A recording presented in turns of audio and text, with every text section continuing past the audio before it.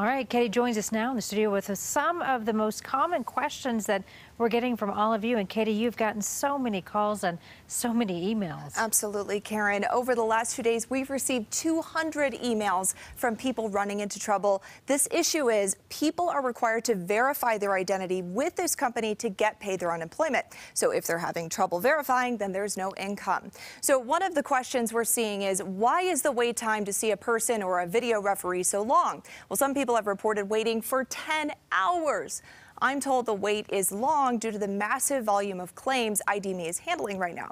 ID.me is also serving 25 other states, so Colorado is not alone in this. The CEO of ID.me tells me the wait time should decrease significantly within the next 2 weeks as they are hiring more staff and expect the volume to go down. Now, the next question. I was getting my benefits just fine until ID.me got involved. Why did this happen? Well, the Colorado Department of Labor needed to utilize a more sophisticated system to verify identities because of the massive amount of fraudulent claims it's received.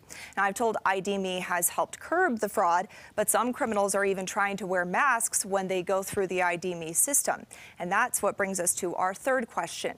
What do I do? How do I get my benefits? I'm about to lose my house and my car has already been repossessed. Well, first, know that you are not alone successfully. If you have successfully verified your identity, that is, but your account is still locked, click this blue strip at the top of your ID.me username homepage that says, I verified via ID.me, but my state workforce agency hasn't updated my claim. Now, if you haven't been verified yet, try to go through the verification process again and look for the Verify Identity on a video call button and click it.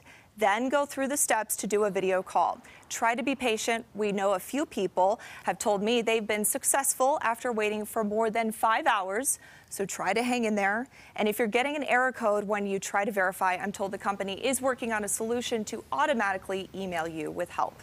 Now, I'm also going to be putting several helpful links on our website as well.